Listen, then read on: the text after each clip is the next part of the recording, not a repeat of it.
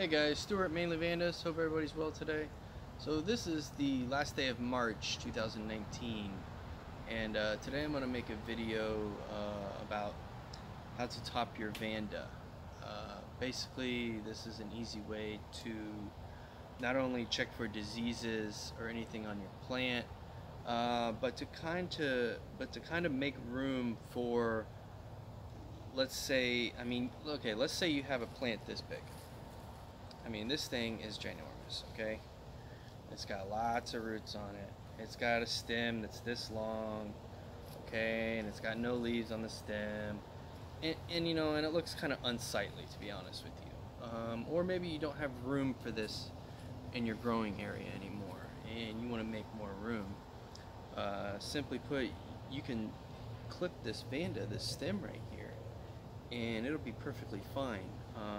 I'm going to go ahead and show you how to do that in a real quick video, and you know, in the meantime we can check for diseases, any type of bugs or anything that may be on our plant. You know, it's a really great time right now to be doing that. It is the springtime, it's getting warmer here in Central Florida, so you know, the thrips are going to be back out, the snails are going to be back out, so we want to check for that type of thing as well. So hang tight, we're going to clip this baby, and I'm going to show you exactly what to do and how to do it, and exactly how many roots to leave on this plant here so we don't kill it. Okay guys, so I have my sterilized clippers here. I got two different set of sterilized clippers. I'm going to go ahead and show you two plants, how to cut them, and you know, there are two different types. They're both Vandas, but they're, you know, they got different growth habits. You know, you can look at this one straight up and down. I mean, it is straight as an arrow. And then I have this one right here. It's like a curly Q type of plant here. You know, it was just growing. Maybe it was trapped in a different plant, in a tree or something like that, and it was just growing this way. And sometimes this is just what Vandas do. You know, they search for the light. So I'm going to go ahead and show you different couple things. So first, basically, we want to take the hook off, or whatever you have. If it's in a basket, that's okay, especially if, let's say your basket's down here, okay, down at the bottom, and your plant looks like this. You can just cut in the basket. You can just take the basket off. You don't even need the basket anymore, okay? Baskets do take up a lot of room as well. And you know, the roots from other plants can get in those baskets if you've had that problem. So take this hook off here. Okay. So basically, what we want to do is we want to look at some of these older roots. Okay. We want to look for if there's any actively growing root tips on these things. I don't really see any on this plant. It is springtime, and all my other plants have actively growing root tips right now, especially if the plants are healthy. If your plants aren't healthy, or you're not giving enough fertilizer, perhaps, then maybe you don't have healthy root tips right now. You know, that may be the case. You know, I am going to make some videos on how to properly water your Vandas. You see these ones behind me right here. You know, these are obviously watered well and fertilized well, and you can see the results. So you know, I am going to make some videos on that. So basically, we want to go up the plant with a fine-tooth comb. Okay, we want to look for any bugs, any type of roots that may be twig-like. I've made a video on that before. If they're twig-like, you don't want those on your plant. Okay, you need to get those off. So, I mean, this plant has got so many roots on it. I'm basically just going to count down. There's 1, 2, 3, 4, 5 roots on here that I think are really good. The rest, I don't see any active root tips or anything like that. So basically, all I'm going to do is I'm just going to go ahead and clip it right here. I mean, and that's that. So there we go. And you can already see how much better this plant looks. I mean, I got rid of that bottom, and it looks a lot better. So, and that's called topping a Vanda. So that's all you basically do. So I'm going to go ahead and show you a good way to check for diseases when you're doing this, okay? I do see a little evidence of fusarium in this plant, and you're going to get that in some of these older plants, okay? If you do have that, don't fret, especially if it's not very visible or if it's at the bottom end of the plant, okay? You can get rid of it by cutting more of your plant. I have not found a successful way to get rid of the disease if it's full-fledged on, so if that's the case, I just throw the plant away. So basically where I cut it right here, okay,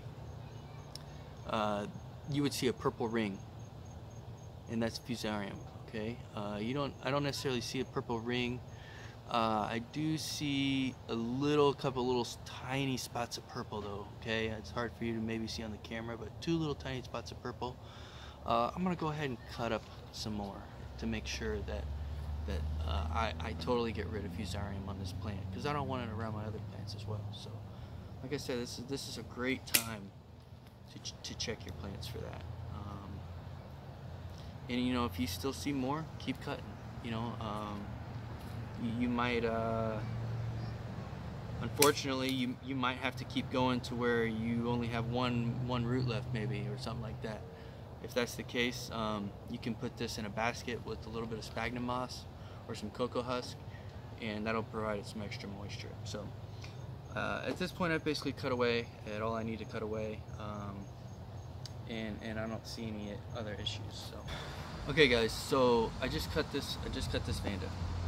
I'm gonna go ahead and show you a little tip that I do to kind of seal the cut, and that's basically just use regular cinnamon. Okay, that's all I do. I just take a little bit of the cinnamon and I sprinkle it on there and I smush it around. That's it. I have found this way very successful in not only sealing the cut, but to stop crown rot too. If you suspect your plant of crown rot, you can pour cinnamon right on the crown and it'll stop it like that. That's from my experience. I have saved quite a few plants like that. So that's a great way. It's a cheap way to do it, and you don't have to worry about running out and finding a bunch of chemicals. So there you go. I mean, look at this plant. It looks a lot better, right? So no more big, huge stem. Manageable now, and I can put it back on my hook and go from there. So there we go. So we're gonna do this other one now, and this one's a nice plant. It's an older plant. It doesn't, I don't see any evidence where it's gonna kiki on this thing. Some of the roots are dried up right here. It doesn't have, I see a couple active root tips, but not a whole lot. So I'm gonna go ahead and just cut. I'm gonna leave 3 roots on here, okay? That's the minimum I would say to leave on your plant, is 3 roots if you're gonna cut anything. So I'm gonna go ahead and leave 3 roots, and I wanna cut it. Wow. So this plant looks really clean on the inside. So I mean, there is nothing on the inside, no purple, nothing. So that's a really good sign. So I can basically just pull the plant like that. I want to go through and clean it up. Cut off any old stems, check for bugs, take some of these old places off where leaves were, the bugs like to hide in there, okay? So the thrips like to really hide in these areas where the old leaves were around the stem. So get that off of there, okay? You don't want that on there. That'll also help promote any kikis, because the kikis sometimes have a hard time going through the old leaves that are still on the stem. So just do your best, and you can see how easy this is for me. If they do give you a little bit of trouble, leave them on there. You don't want to hurt the plant. So I'm basically just going to take some more cinnamon. I'm going to pour it on there. And that's it, guys.